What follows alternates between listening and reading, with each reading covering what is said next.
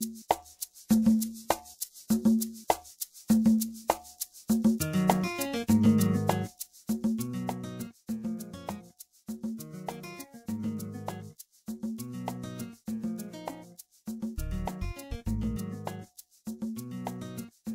going to do fresh mozzarella, and you just do it by adding boiling water to it. And the only challenge to making fresh mozzarella is you have to not mind a little pain. And that's because you have to put your hands in boiling water. So then you see it starts to melt. And then for those of us old enough to remember stretching saltwater taffy, it's a little bit like that without the resistance. It's much softer.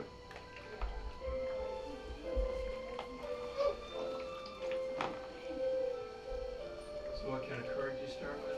It's cheese curd. Specific cheese curds all look kind of like the same, but this is mozzarella curd. So they made it according to a mozzarella recipe. And what we're doing is the last step of cheese. There's 4 steps in making cheese. The last step is texturing, and this is the texturing process. And in Italy, there's no such thing as cow's milk mozzarella, because in Italy it has to be made from the milk of a water buffalo to be able to call it mozzarella. But in the United States, we don't have a lot of water buffaloes, so we make it from cow's milk. And so you start to see it starts to get kind of shiny, and then you just start to stretch it a little bit, and then you're just going to stretch it a little bit just to get all the lumps out and make sure it's fully melted through and soft. And then you'll see mozzarella can be named a bunch of things. You'll see it, it's called bocconcini, which are little teenies, and bocconcini means bite-sized. Or you got cherignolas, which are cherry size. So depending on the size, it becomes something different. But that's all there is really to it. And then you just ball it up, and it goes into salt water. And then it'll sit in the salt water anywhere from 10 to 20 minutes, depending on the size you're making.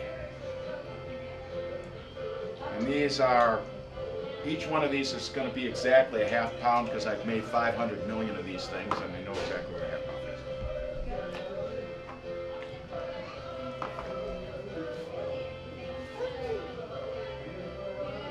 And then you can do a lot of different things with it. We actually sell the curd here, so if you want to try it at home, you can do it. But you can also do things like flatten this out into a sheet, cover it with prosciutto or salami, and then roll it up, and then let it set. Or you can actually make what's called a burrata, which is you take and flatten this out and put it into a cup like a pie crust, and then fill it with heavy whipping cream and shredded mozzarella, and then you tie it up into a ball, and that's called a burrata. And then you serve, and then you wait about 3 days to let the cream get absorbed by the mozzarella a little bit. So, and that's really all there is to mozzarella.